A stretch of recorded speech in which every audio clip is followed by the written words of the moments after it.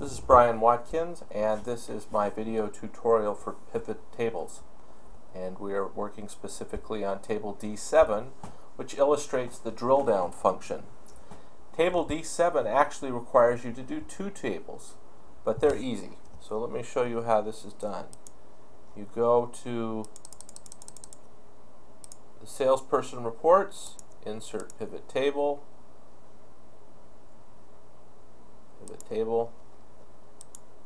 and let's set our salesperson as the report filter. And remember, we're just concerned about Buchanan.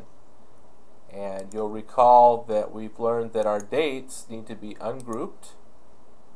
And in order to show the first quarter of 2004, we have to make sure that we group quarters and years so that we get the full range. Now we can see that quarter, and let's add the order amount, and let's just format that order amount.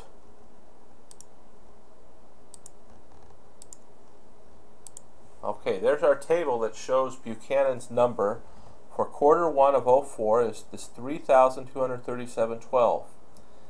This table that we're going to prepare next is what's called a drill down.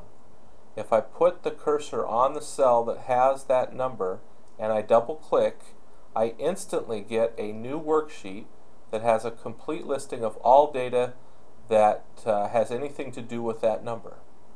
Watch. 2 clicks.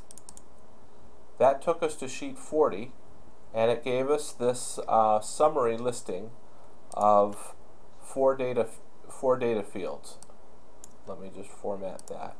Those came directly from the salesperson reports. All 5 fields are present in that report.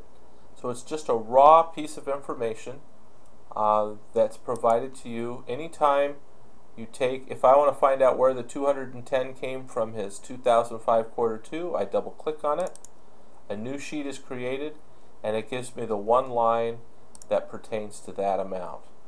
So that is the drill down feature. It's extremely useful. Don't forget it.